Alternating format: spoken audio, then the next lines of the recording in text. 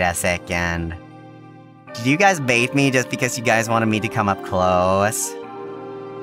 You sneaky, sneaky chat.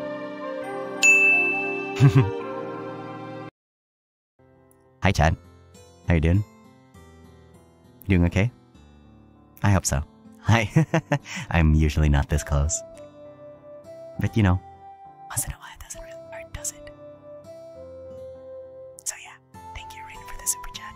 I'm sure that you led to many wondrous screenshot opportunities, and I'm still doubting the existence